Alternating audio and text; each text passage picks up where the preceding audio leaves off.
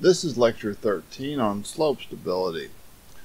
Normally I've given these lectures live, but due to the coronavirus invasion, I'm going to do this in a little different way, over with me in the background giving a voiceover of the slide presentations which I've used since I started teaching this course. And this topic is an interesting topic, and at this point we're beginning to transition from purely basis, science basis type, engineering basis type of things, such as consolidation and elasticity and that kind of thing, and effective stress and all of this, to more of the actual design of earth structures. And the first earth structures we're going to consider are those of slopes. Slopes have been used since the beginning. They occur in nature. Their failure is usually catastrophic, so this is a very important topic. And so we must take a look at these with care.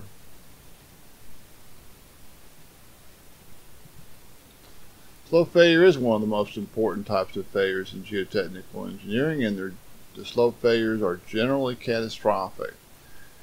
In the early 1900s, slope failures in Sweden led to the development of the first analytic method of geotechnical analysis, which was rotational failure analysis using slip circle and method of slices, which actually predates to some degree Tersagi's work on consolidation.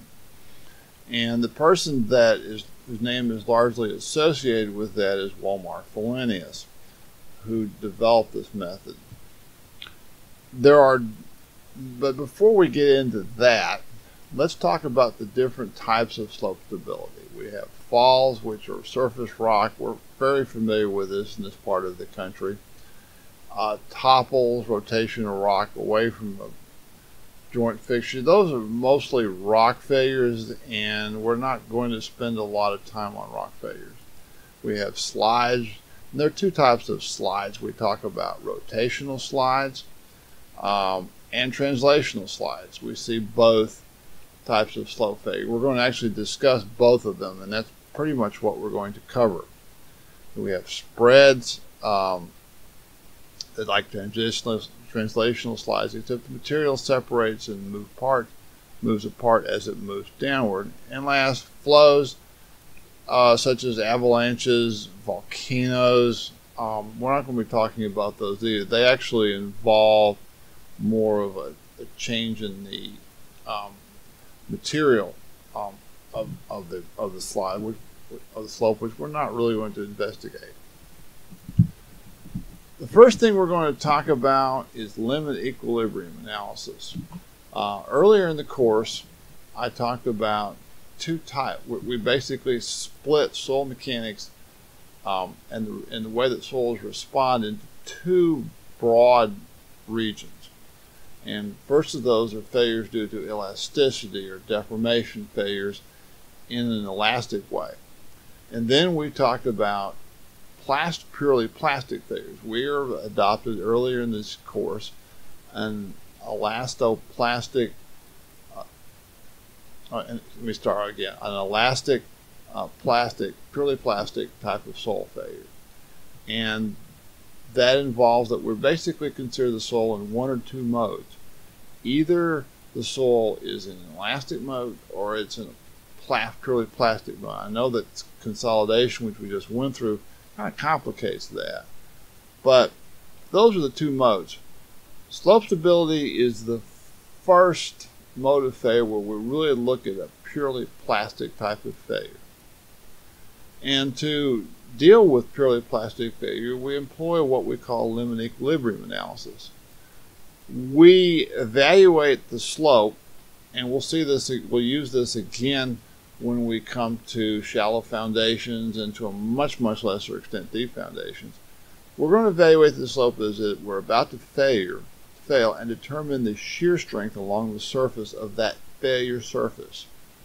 The computed stresses are compared to the shear strength to determine the factor of safety. And I know that LRFD complicates this analysis, and we're going to talk about LRFD and foundations. But basically, the factor of safety in simplest terms is the strength of the material against over the load that is being applied to it. And we're going to use this again, so let's get used to it. Generally speaking, effective stress analysis is used in slope stability. The one time we do use total stress analysis is when excess pore water pressures are present. One thing we have to find with, and it's true with any limit equilibrium analysis, we have to find the failure surface. The failure surface is not obvious. Sometimes it's, in slope stability we think of the classic rotational failure, but we have translational failures too. So we have to consider those. And it's very much a trial and error problem. It depends upon the geometry of the slope. It depends upon the materials, how they're layered, the presence of water. To be able to do this to any kind of trial and error problem effectively requires the ability to do a lot, to quickly go through many different test cases. And that's where computer software makes that search more effective. And we're going to see that particularly in slope stability. But before we get to slope stability, we need to talk about some basic theory behind plasticity. Plasticity, as a general rule, requires that we use non-closed form solutions. So closed form solutions are not particularly useful because of the complexity of the problem and the fact, as we discussed earlier, that plastic solutions are path dependent. How they happen depends upon when we're starting the stress history and how we get to the failure point. Upper and lower bound plasticity, and the text in front of you is from Baroit, can be simplified into two basic parts, or two basic points at which we consider failure to take place. Lower bound theorem, as Baroit points out, is the true failure load is larger than the load corresponding to an equilibrium system. Basically, lower bound theorem says that it has failed if any point in the system has failed plastically. Upper bound theorem says that the true failure load is smaller than the load corresponding to a mechanism if that load is determined using the virtual work principle. And in practical terms, that means that the entire failure surface, whatever failure surface that happens to be, has failed. Now, obviously, somewhere between these two is reality. We don't want to sit around and wait till the entire failure surface has failed, but we don't necessarily want to stop things and not when just a little part of it has failed. So usually in the idea behind upper and lower bound theory is that we bracket the solution between two extremes. And we're going to take an example of this, a vertical slope and cohesive soil. And, in this area, we talk a lot about, most of our soils in this area are clay. And usually if you put an excavator or a backhoe or even a shovel to it, you dig down, you pull it out, at least for a while, and if you don't dig too deep, you'll get a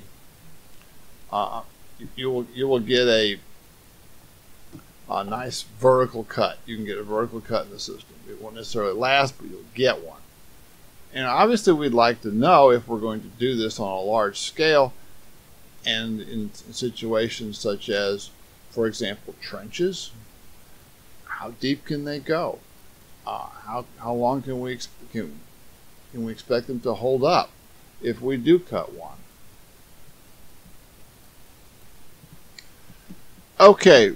we're going to look at two different cases of this fairly simple problem. And the first case you're looking at is a cut, and all we're going to do is we're going to do a very simplistic approach. We're going to say, well, this slope will fail when we exceed the unconfined compression strength of the material. Basically, that's what you're trying to do. And the reason why we can do that, if you remember from the unconfined compression test, if we have a purely clay material, that you've got a sigma 3 is at 0, and a sigma 1 is at the unconfined compression strength, which is QU. So you've got that, and then on the other hand, you've got that slope. At that very corner of the slope, you've got no horizontal pressures because there's nothing, really, there's no way of confining it. You have the vertical pressure is essentially at that corner is basically the effective stress, which is simply the unit weight of the soil times the height, h. I know Vroid has gamma z plus h. Well, at the base, the effective of that, down there where the x and z axis meet, the effective stress is h times gamma. So you put that in, and basically you can say that this will fail as a lower bound. The first time a failure will possibly occur, is when basically the height of that slope is equal to the QU, the unconfined compression strength, over gamma, which is the unit weight. Or if we since QU is equal to 2 times C, which is the radius of Moore's circle, then that height at the equation at the bottom of the page, the height if the height of that is greater than 2 times the cohesion of the soil over gamma, you'll have failure. That's the lower bound failure. There are, obviously there may be other factors which may not happen, but it will fail at one point, and that one point is the corner of the slope. The upper bound solution takes a little more sophisticated. It says, well, instead of just doing raw Moore circle, let's consider the fact that slopes usually have a failure wedge, and we're going to talk about that more when we get to lateral earth pressures. And that failure wedge has a weight, and it bears down upon what we're going to call a planar failure surface, which is at some angle alpha to the vertical. And we're going to see at what point, it's kind of where that weight will have two components, reactions to it by static equilibrium. Normal force, which actually pushes up on the surface, and the tangential force, which is actually what is trying to drive that surface to separate.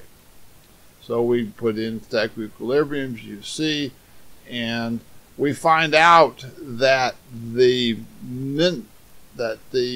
H has a minimum where alpha is equal to 45 degrees.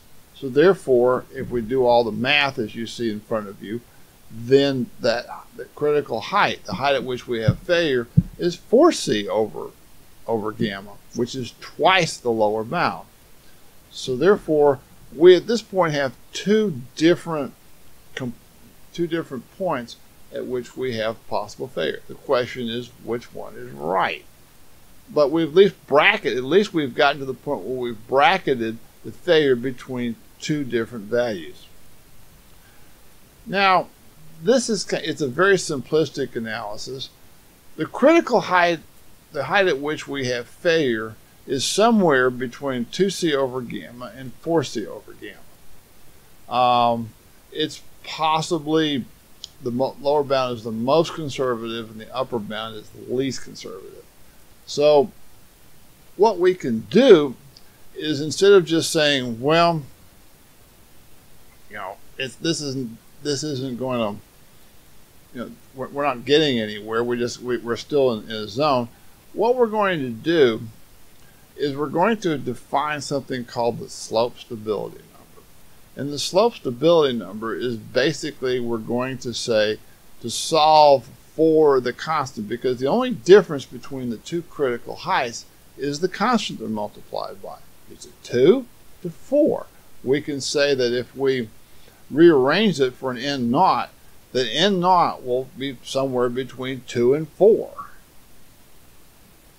And so if we want to add a factor of safety, which we like to do, then n naught is equal to factor of safety times gamma h over c. And so we now have a kind of a more of a complete view of things, where if we can use experiment or additional theory to establish n naught, then we can, by considering different failure modes, different failure surfaces, that kind of thing, and then we throw a factor of safety in for the uncertainties due to variations of soil properties and whatnot, we can get a fairly complete picture of whether a certain slope will fail or not. Now, I mentioned in passing the whole business of failure surfaces. We talked about a planar failure surface. Finding the failure surface is one of the most important parts of slope stability analysis. And we're going to, basically, we're going to start with a very simple case. The first is an infinite slope analysis, and assumes that the failure surface is under the surface slope and is parallel to it. Usually that is an issue, particularly with rocks, when you've got a weak layer that's above a hard bedrock layer. A planar failure analysis means the failure surface is under the slope but not parallel to it. Some of this gets us into rock mechanics, and we're not going to go there. Let's start, however, with the general case of planar slope failure, and this is from your FE exam notes. The slope along a planar surface, and we're going to assume that there's some kind of dirt pile on top of it, basically. And this is the same problem you had in statics as frictional. You've got the weight of a block, it's on a slope, and instead of pushing on the block, say it's a horizontal surface and you're pushing on the block, we're going to actually change the direction of the surface so that a component of that weight is pressing down on the surface, and a component is parallel to the surface, pushing it downward. And basically we do the static equilibrium, and that TF, and basically the mobilized shear force along the surface is basically the weight of that times sine of alpha, which is, in other words, that the more the slope comes up, the higher the alpha is. Therefore, the mobilized shear force increases, that component of the weight which actually attempts to induce failure. TFF is a variable shearing force. Now, it has two components. One of them is the classic frictional failure, which is the WM cosine alpha tangent of phi, which is due to the cohesionless component of the soil. The thing that kind of takes this past pure Coulombic failure is the cohesion of the soil, which itself offers resistance. And all that is the cohesion times the length of the slope, which is actually up and down the slope, not sideways. This is a force per unit length type of thing. And the factor of safety against the slope stability is equal to the resisting forces, which is the TFF, over the driving force, which is TMOB.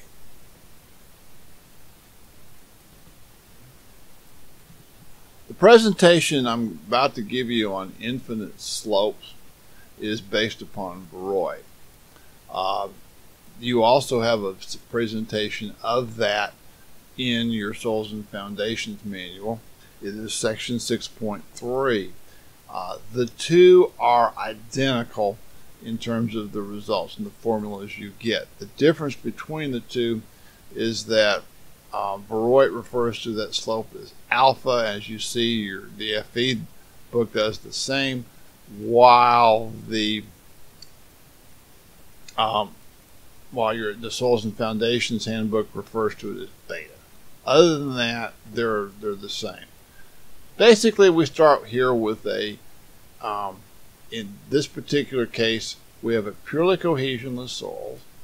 We're assuming the failure surface and the slope are parallel. We're leaving the water table out for a minute.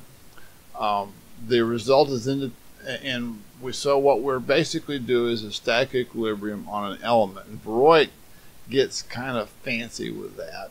But the bottom line is that once he goes through his derivation, that the factor of safety is purely for if all these conditions are true, and only if all these conditions are true, then the factor of safety is equal to the tangent of the frictional angle of the soil, phi, over the tangent of the slope angle, which is alpha. It's not the depth of whatever failure surface we're assuming is not an issue here. That's a nice result. It's not particularly complicated to figure. It doesn't necessarily happen very often, but it's a good place to start. And in some slopes, if you're dealing with a purely cohesive soil where you don't have water flowing through it, it can be very useful. And in fact, one of the reasons why the Soils and Foundations Handbook spends so much time on slope stability is because slopes are a very important part of many transportation projects, embankments for highways and whatnot. And one of the reasons why that's true is because transportation projects frequently have the real estate to accommodate slopes. And that brings up something that I probably should have said something about sooner. A slope, in order for a slope, changes of elevation are almost inevitable in sites, particularly in our part of the country where changes of elevation are just part of the landscape. And if you have an unsupported slope or an unreinforced slope, is probably the simplest and the easiest change of elevation method that we have. And in transportation projects, you frequently have the right of way to do that. In many cases, when you don't, we're going to start talking about reinforced slopes, and then we get into the whole issue of retaining walls. But that's a whole different. That's just sort of an aside. If we have steady state seepage in the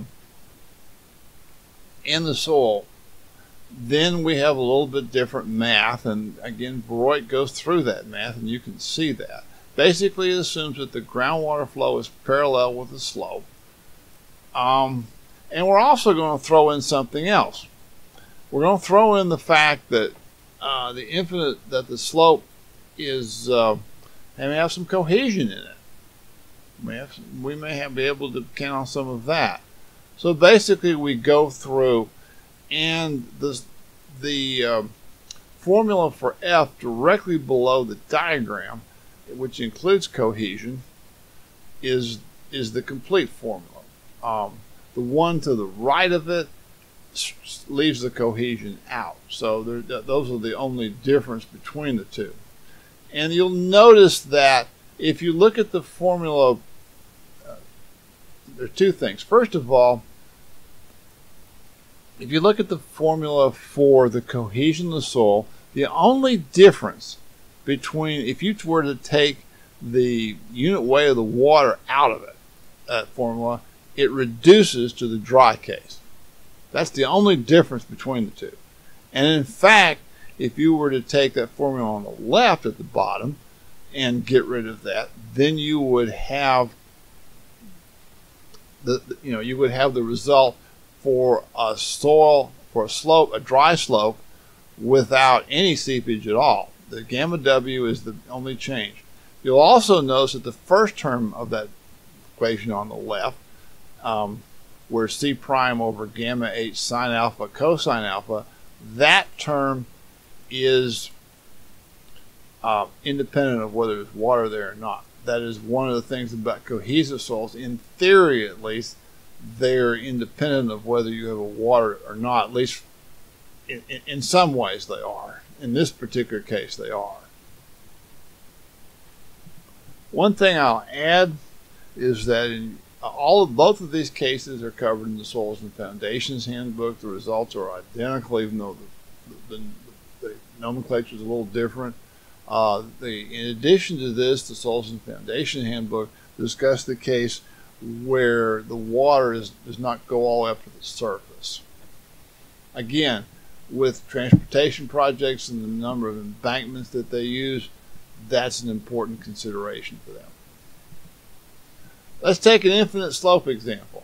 Given an infinite slope, the highest 15 feet, the slope angle is 20 degrees, the soil has a phi of 10 degrees. This is the Mohr Coulomb triple I was mentioning earlier in class.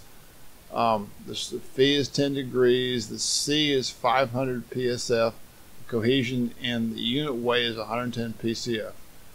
It is saturated with seepage. Actually, a slope that, if you have a slope which has got water in it, you're going to have seepage. Why? Because if you have an elevation change, if you remember from permeability, inevitably water is going to flow if it's forced to go downhill. Find the factor of safety for translational phasure. All you do for this type of problems is plug and chug, and that's what you do. You put those variables in, you can compute it for yourself, but the factor of safety is 1.15. So we're kind of living on the edge with this particular slope.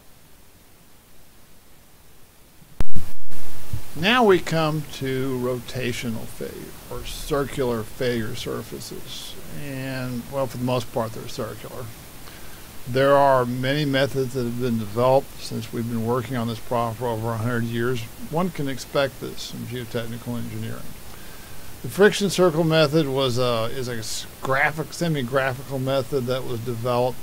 Has been used for many years. The handiest solutions for a long time were the chart solutions. Your Soils and Foundations Handbook goes into these in some detail. Both Taylor's charts. Donald Taylor was one of the early greats of the soil mechanics and foundations, and he unfortunately passed away at 55, but his textbook on the subject is an excellent one. And Yan Bu charts are basically the same, but they're presented differently with some other improvements to them. They're a good way for preliminary calculations. I would not use them for a final design, certainly not now, but for checking to see if your software is behaving nicely, they're a good idea. And that brings up something else. Accepting results from the computer blindly is a recipe for disaster. And you as an engineer need to be aware of that and need to integrate that into your practice. As some of you know, my PhD is in computational engineering, and that's one of the first things they want to teach us is don't take for granted anything, or don't take at face value anything that comes out of a computer. There's non-circular failure surfaces. There are some cases the vertical slopes, and we've kind of touched on that in a sort of a crude way. But vertical slopes are important particularly with cohesive soils. In fact, exclusively with cohesive soils, because with cohesive soils you cannot have a vertical slope. Now I come to the method of slices, and I want to explain what that means. There are several of them: the Fellenius method, the ordinary method of slices, the Bishop's method, Spencer's, Morgenstern and Price, GLE. This is the classic way to analyze slope stability. By hand, these are very computationally intensive, and that's one reason why I don't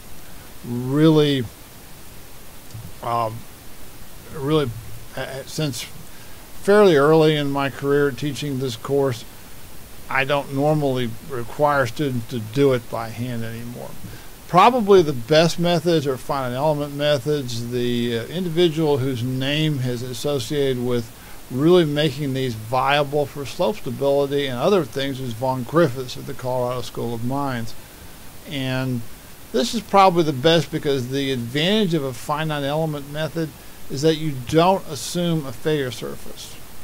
And that's especially useful when you have multi-layer soils and complicated phreatic surfaces and all that. Again, you need a way of checking it, and that's good to have a method of checking it.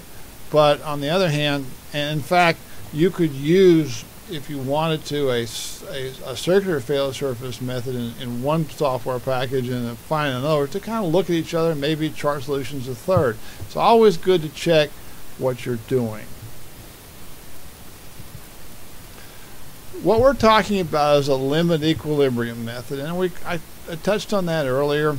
I'm going to come back to it. Limit equilibrium method is basically a method where we compare the forces that are driving the failure against those that are resisting it. And as long as the failures that are sources that are resisting it, or the soil properties that are resisting it, are greater than those which are driving it by a factor of safety, then we're generally okay with this. Limit equilibrium, assume the validity of Coulomb's failure criterion. Again, this whole thing is driven by more Coulomb failure, as I talked about earlier.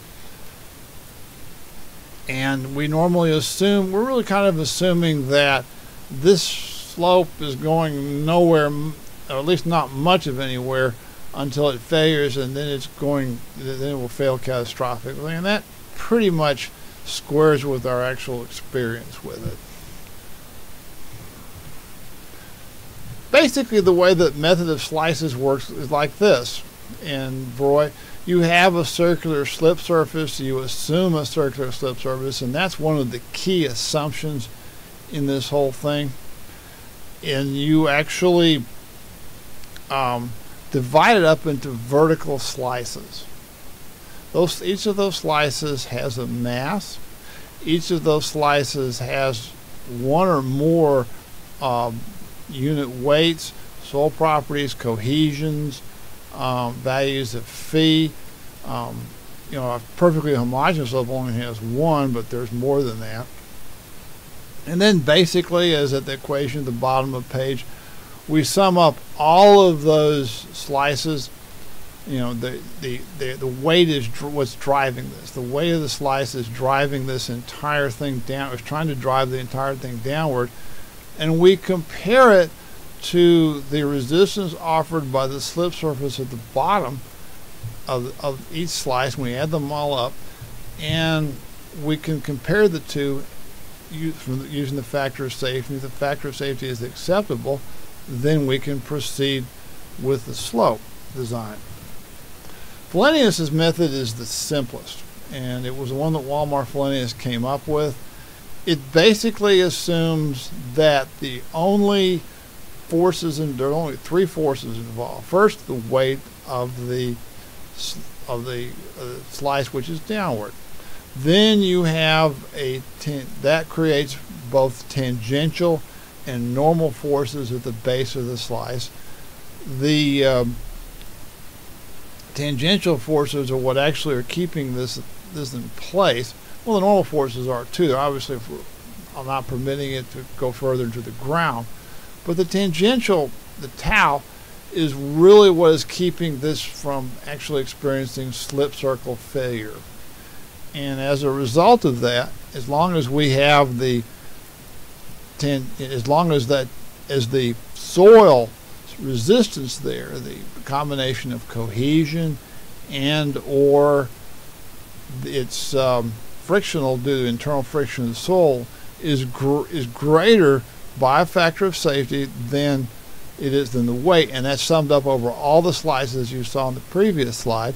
Then we have, and that's it. it is the nice thing about Fellenius' method. It is statically determinate. Each of those slices is statically determinate. You don't have to iterate to a solution. It is the most conservative solution. It yields the most conservative results. For purely cohesive soils, Fellenius' method and the next method we discussed, which is Bishop's method, give identical results. And so it's a good place to start, and traditionally it's been used to instruct students on how to do slip circle methods. As I said, in this particular course, we will not be doing actual calculations of slices. Bishop's method adds the effect of the side forces on the slice. The problem, the good, and actually I would say that Bishop's method, and I think your Soils and Foundation Handbook backs that up, is the most common method used, even though there are other methods that have been developed. Bishop's method is not statically determinate.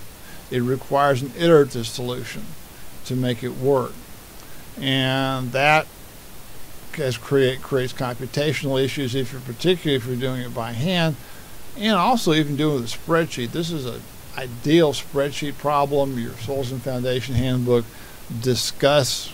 I actually have an example of this and how it works. It can be done on a spreadsheet, but again, with Bishop's method, you have to iterate to a solution, which is fairly because of the fact that it's statically determinate. The charts, I'm only going to concentrate on Yan-Bush charts.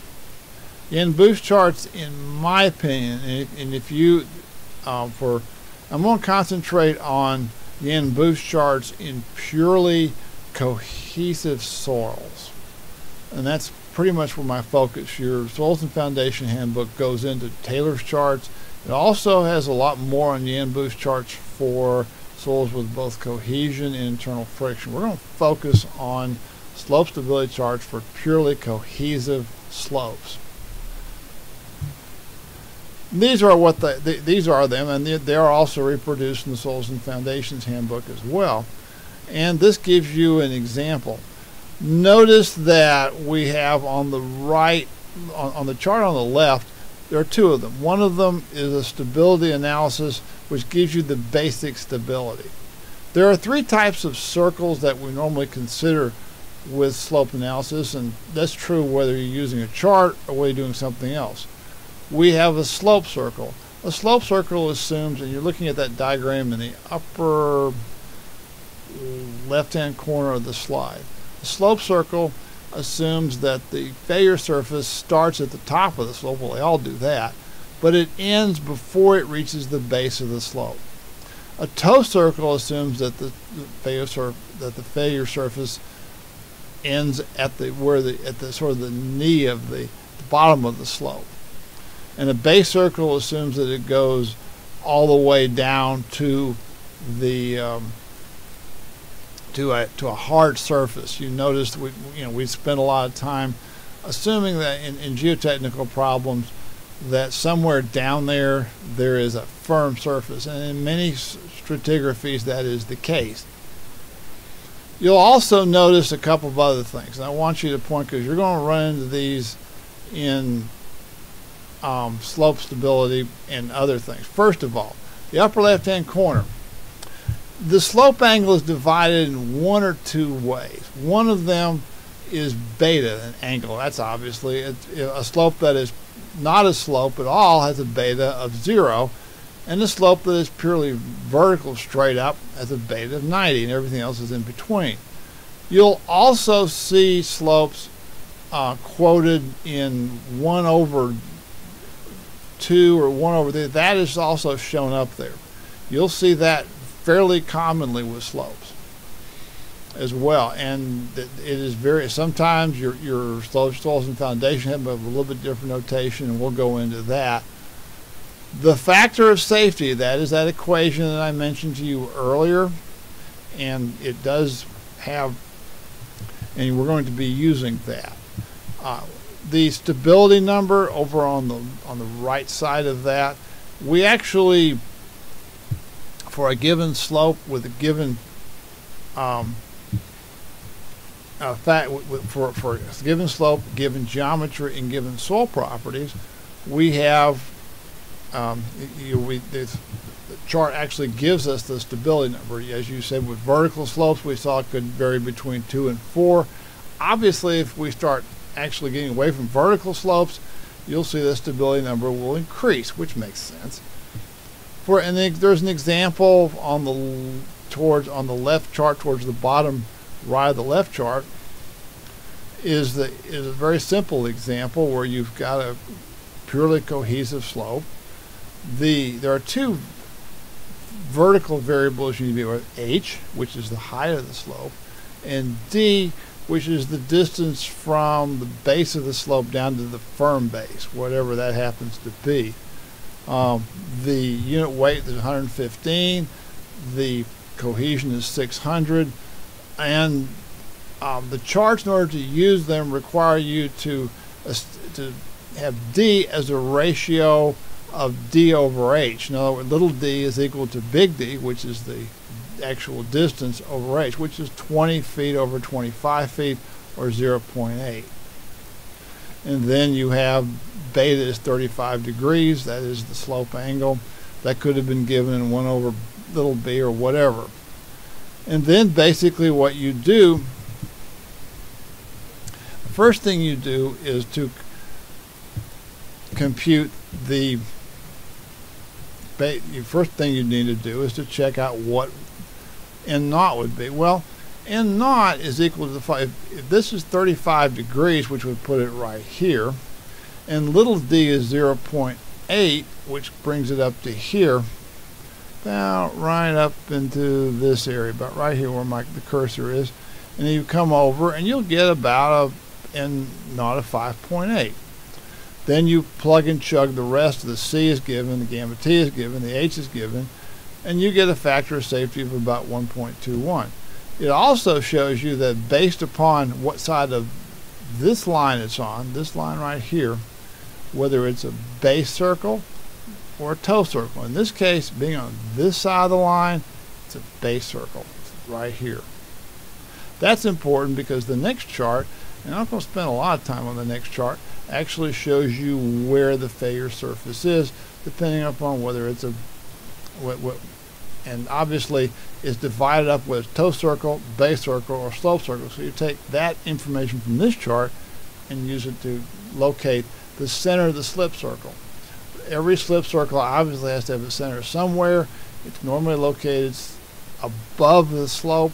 Sometimes it can actually be in front of the slope. It's not very often behind it, but it generally is in this region above the slope. And my own example, given a slope with a CU of 40 kPa, that's cohesion. Make sure you use cohesion and not the and not unconfined compression strain. The gamma is 17.5 kilonewtons per cubic meter, and beta is 60. The slope angle is 60. It's a fairly steep slope. Find the maximum depth of excavation without slope failure. Radius of critical interval and factor of safety is unity, and distance from the crown of the slope to the slip circle at the top of the slope. The first thing I'm going to do, actually, because of the nature of this slope, beta is 60. Just about all of at that high of a beta, that steep of a slope, and the breakout is about 55 degrees and up. All of the all of your slopes at that are toe circles. So I come up. There's only one line to pick.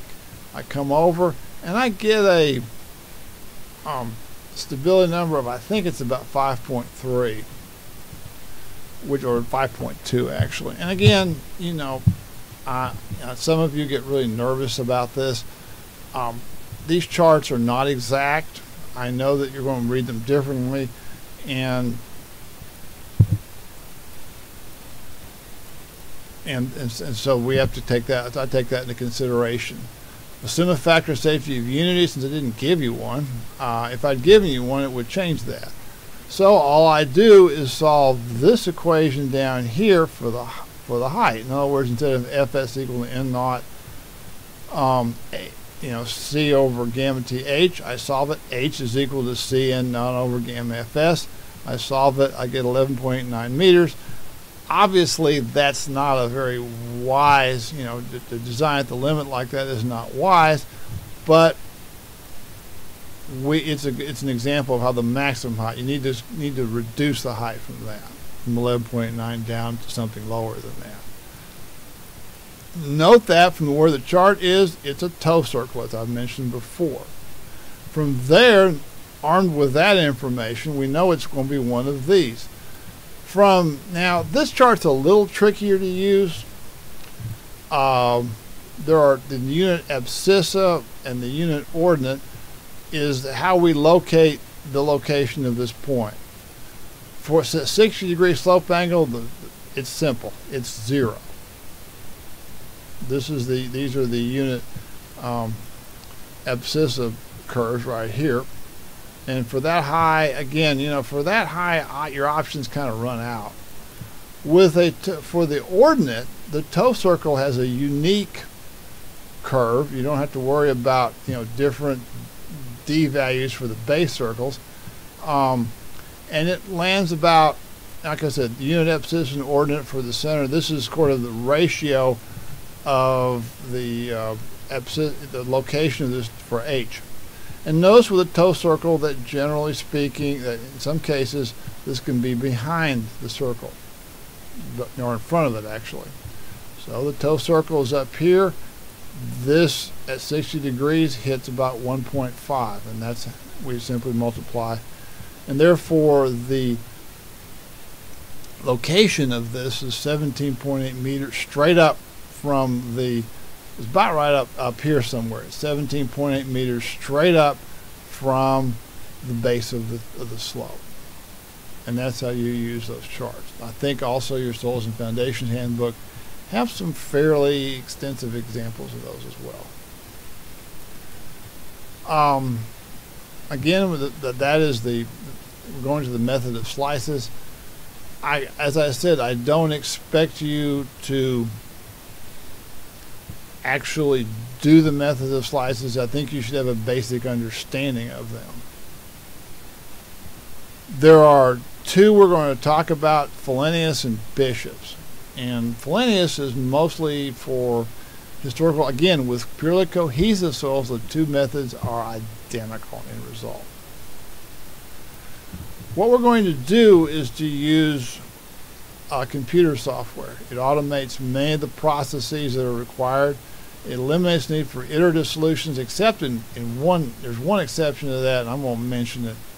It enables running multiple cases and varying parameters without difficulty. And we're going to use the simple slope software program from Vroy. I'm going to take an example. It's in the Soils and Foundations handbook, and we're going to show how the software actually works. They use a different method. They use a chart solution for it. We're going to actually do it by method of slices using the computer software. Computer software is available at my website under the slope stability in the slope stability section. So it should be easy. It's an easy program to run. In fact, I'll just show it to you real quick here. It's a simple program. It requires, don't have to install it. You can run on the university's computers if you can get to the university's computers, but any Windows computer that will run 32-bit software pretty much will run this. It has no printed output. It has no file output. What you have to do is to take a screenshot of this thing. Now, back in the 1980s when I was doing some of my first technical papers, and I was demonstrating some software I had developed, I would actually go to my computer and I would set up a film camera in front of the monitor and turn the lights out in the room so I wouldn't get screen glare. And I would take pictures. That's how screenshots were done in the old days. And it really wasn't. It was another 10 or 15 years before it really got any better.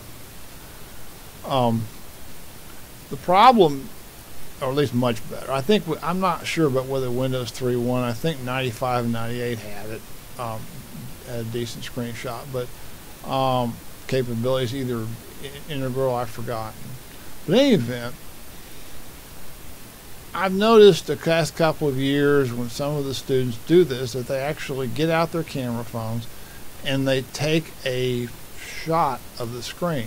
And very frequently this shot will not be straight at the screen. It will not take into account glare. And in any event, given the fact that virtually every operating system on the planet has a screen grab on it now, I find all you have to do is take a screenshot of it and stick it in your homework, or you upload it and you're done. There is really no good reason why you should have to do screenshots the way we did them 30, 35 years ago. In any event, the problem below the water table is the basis slope. Since this program strictly runs in SI, we're going to have to convert all the parameters to SI. That's no big deal. The slope has a gamma T of 18.9 kilonewtons per cubic meter. The CU is 23.9 kilopascals, and the height of the slope is 10.7 meters. Since the slope is 1.5 horizontal, 1 vertical, that means that, and that's another way of quoting that, that means that the length of the slope, the horizontal length of the slope, is 1.5 times its height. So therefore it's 10.7 times 1.5, or 16 meters. That's the way the program takes the data. The foundation, which is the soil below this toe of the slope, is 18. It's the same unit weight. The CU is 47.9 kPa, or twice that of the slope itself, and the height is, and the depth of that down to the base is 7.6 meters. So with that, we're going to pull the slope software up, and we're going to enter some of this data. The first is the length of the slope is, and now you see why I put that in there. The height of the slope is 10.7 meters. Oops, 0.7 meters.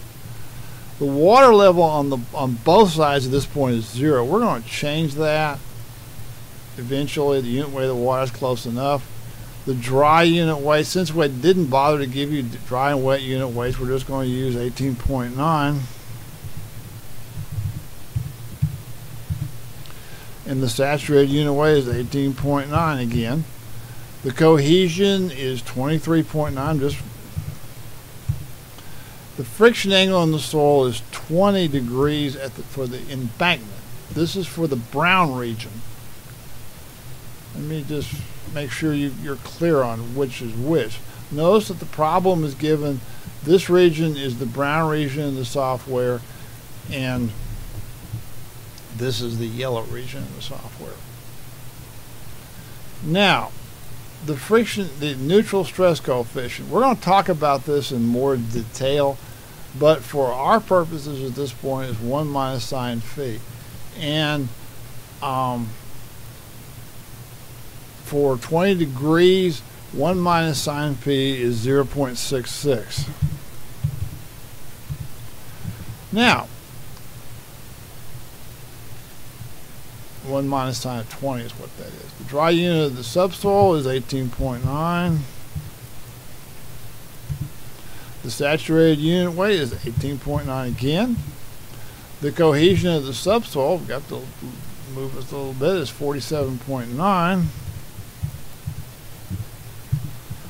The friction angle of the subsoil is 0. It's purely cohesive.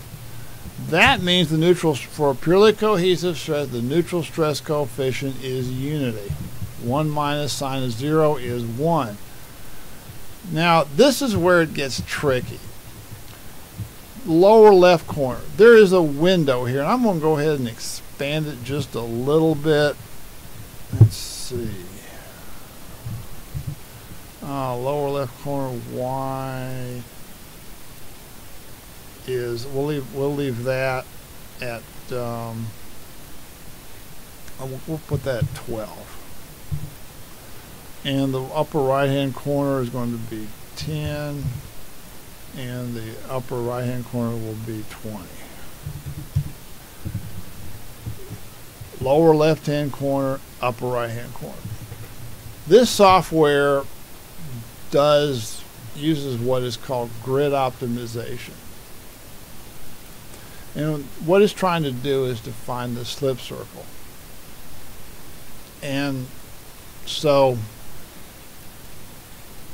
what it does is that every one of those corners, both the outside corners and the inside intersections of the lines, are points at which it assumes the center of the slip circle. And once it does that, it goes through all the calculations and all the slices, and then it gives you the factor of safety. It goes through all the calculations.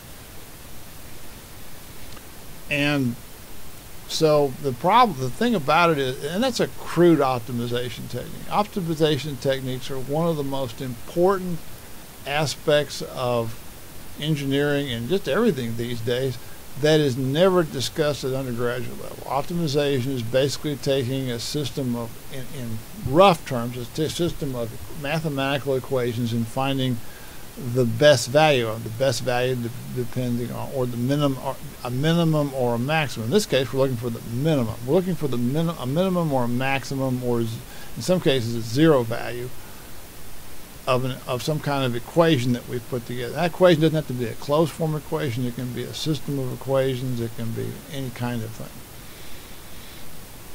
And unfortunately, we don't really have time to do it. But this is grid optimization is brute force. It takes a system of equations, that's an equation, and it just picks points in a grid, and literally, in this case, literally a grid, and it checks to see which one. It doesn't do anything like hunt for the best point. I believe most slope stability programs are still doing it this way, even though some of them probably have a little bit fancier way of setting the grid up than this one does. At least I hope so. I believe they're doing it. The last thing is the deepest point of the slip circle. The deepest point of the slip circle is probably the foundation is 7.6, and we have to enter that as a negative number. I'm going to start with that. That's not necessarily the only way. Now, having done all my data is now in place. I want Bishop's method. Why do I want Bishop's? I asked for Bishop's method, and I run it.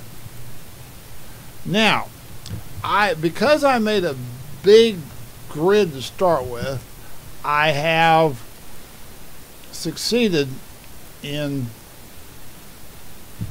the middle. What your object is, you want your slip circle center to be somewhere in one of these interior points. In other words, this one, one of these 9 points. You don't want it on the edge. If you're on the edge, that means that the reality is probably off the edge. So you want to make sure they're in one of these 9. And if you want a more exact answer, you need to tighten the grid up. And I'm going to show you how to do that. First, let's tighten the grid this way. How I do is the upper right corner, let's say go down to 18. And that's not much tighter. And then I run it again. You have to run it every time. And I'm getting pretty much the same answer. Now let's tighten it the other way. The lower left corner is 2. Maybe make that 5 or 6. And I run it again. At this point, I'm not getting much of an improvement. So I might want to just call it a day. What I expect is that your result, the slip circle, will be right here in the middle. Notice I have 1.3. That answer is different from the one in the book. Why? Because I'm assuming a different I'm assuming a different location. I'm assuming a base circle in this case. I'm getting one. What would happen if I went to a toe circle? Now, obviously 1.3, that may be. What I would do as a practical matter, if I was using this software for design, I don't recommend it, by the way, I would basically, this is the big variables, the one right down here. Everything else pretty much sets up. Once you get your center inside the slip circle, you're pretty much home free. But this thing down here can vary. I have a base circle here. What would happen if I went to a toe circle? Well, in this software, it's not a true toe circle, just to be honest, but the closest thing I can do is set the deepest point of the slip circle as 0. Now look, actually I could go maybe -1. See, well, I'm going to just run it. So I run it. Now I'm in trouble, because now I'm on the edge. What do? I take the lower left-hand corner, I go to, say, 4, and I run it again. Now I'm really getting in trouble. I have to raise this back up. 20, say 20, and I run it again. I'm still not. So maybe I need to go 2 this way. But I'm still not. Maybe I need to just go to 0.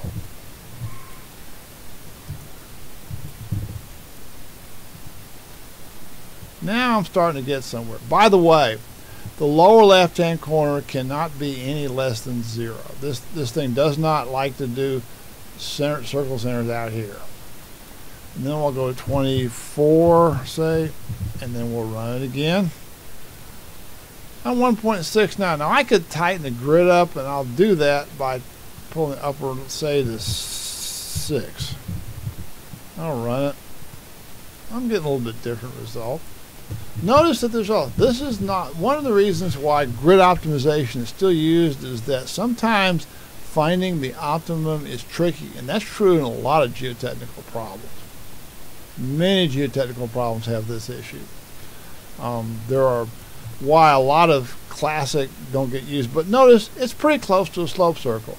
Notice also that the factor of safety is higher than the base circle, so therefore it's reasonable that we should design this to a base circle. Let's say we want to see what -3 would do.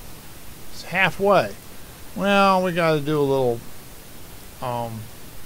moving of the upper right hand corner, or the X upper right hand corner. Let's go to 10, and we'll run it again, and we see 1.4. We actually got our worst result when it was actually a base circle. And so that's the only thing that the program really doesn't automate. We're going to come back to this program in just a minute when we come to Morgenstern's method, but that's basically how you use it. That's the use of it. Then when you're done, if you change anything in the input data, you have to rerun it. Anything. Doesn't matter what it is. It's going to give you a different result. Okay. Other types. Spencer and Morgenstern Price are more, they require equilibrium, and obviously a computer program can do these, but really Bishop's method remains the most commonly used, whether it's with software or whatever. Because if you get past Bishop's method, really, in my opinion, you're better off going to finite element method. The one thing I want to talk about is Morgenstern's rapid drawdown method. And that's important because one of the, and I'll show you why, it's probably the easiest way to explain. Back in the early 1960s, Morgenstern did a fairly extensive research on what happens when you have a slope that is going into the water and the water lowers. Now, those of us who live around TVA lakes or any kind of of artificial lakes know that in the wintertime, those lakes are lowered.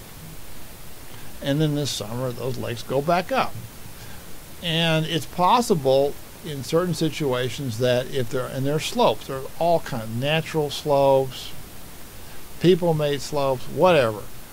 And as a result, it's entirely possible to for those slopes to fail just because, and I'm going to show you that. So Morgenstern, and probably a graduate student, did a lot of hand calculations using Bishop's method, by the way, and came up with the drawdown charts. I think there's an easier way to do that. I'm going to show you what it is, and it'll also illustrate why this is important. All right, let's get our rapid drawdown method. The same problem we had before, except the right on the water table at the top of the slope, the left water table varies. Factors of safety as water is drawn down. Classic Morgan rapid drawdowns assumes a tow circle, so we're going to stick with that. All right, first, the water table. The water table on the right side is the top of the slope, so therefore it is 10.7 high. Whoops.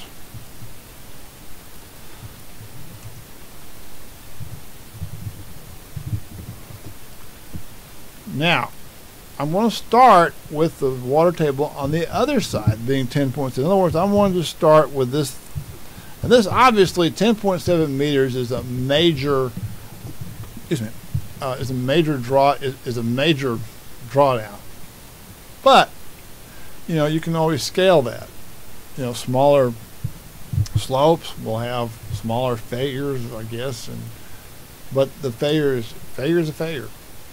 We're going to start with this both. And now, since I said tow circle, I'm just going to set this equal to 0 just to keep things simple. Now, let's run this. I'm going to run this at full half. In other words, I'm going to draw this water down to halfway down the slope and then all the way down the slope. So I got Bishop's method, I run it, and I get a factor of safety of 2.69. And I'm going to leave, I really need to. It's not exactly a tow circle, but it's pretty close. If I wanted to minus 0.5 and see if I could get, I can get a little closer to a tow circle. Let's just do that. 2.93. See how much it varies? You know, it even varies. Now, that's a pretty stout factor of safety, but this is all saturated. If you draw down, if you have a change of water level, chances are that if you got a soil next to it, if the water level is stable, the phreatic surface in the soil will be even with the water level of the lake or the harbor or whatever it's next to. But if you draw that down, chances are that the soil's permeability, be it particularly if it's a cohesive soil, is not going to be able to react that quickly. And as a result, what will happen is that for design purposes and for all intents and purposes, the level on the right side will be stationary and the level on the left side will drop. Let's, for example, do that. Let's drop this halfway, which means that would be 5.35 feet. And let's run it. Now you see there's been a dramatic reduction in the factor of safety. And all I did, and actually I probably should go to 0 here. For your problems, I would not probably do that much of that. But anyway, 1.4, I would just put this at the bottom and be done with it for most of what you're doing. And last but not least, so okay, you see the dramatic drop in factor of safety. This is still saturated, this is still the lake. And then I go to 0, water on the left side. I drain this thing all the way down.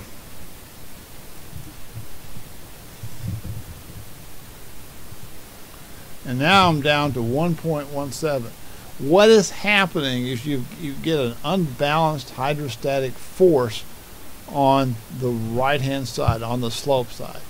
And that hydrostatic force, in addition, is helping to becomes a driving force to basically lower to basically basically try to do slope failure. And as you see, the factor of safety drops dramatically when you do a drawdown like that.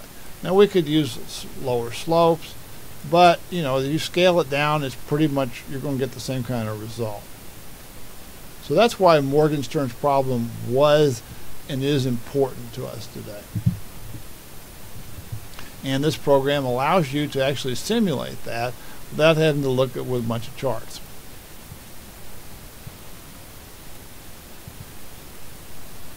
How to fix slope stability problems? There are several ways of doing it.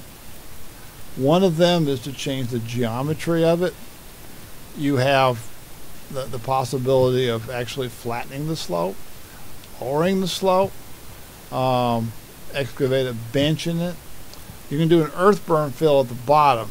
This is particularly good when you've got toe circle failure. Put a berm at the bottom.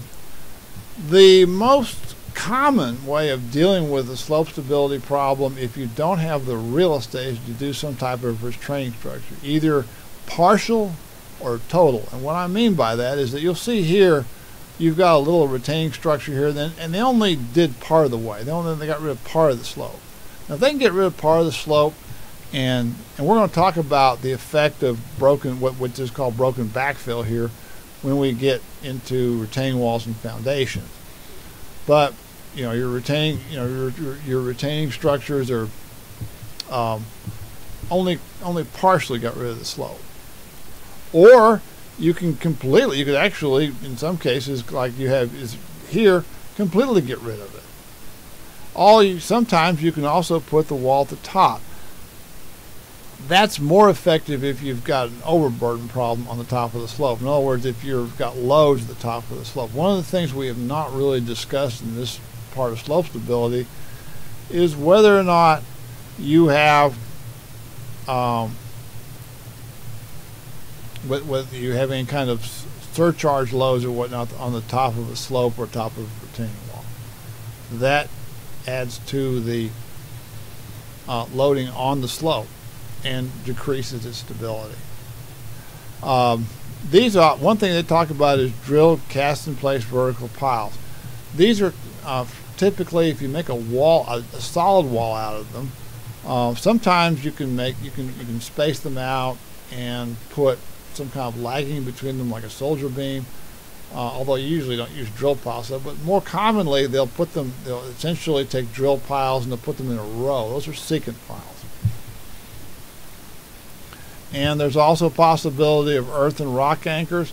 In an area like ours where rock is fairly close to the surface, this is frequently a viable option. And finally, MSC walls or reinforced earth. And we'll talk about those in foundations. Other solutions include lightweight fill. Obviously, the lower the weight, the better. And the rest of these solutions we discussed in the previous slide. These are more descriptions of pile stabilized slopes, which are somewhat common. One thing that I did not mention, and I think we did in the previous slide, is geogrids. Geogrids are not restricted to MSC walls. They can be used for different types of slope stability and also to prevent slope erosion as well.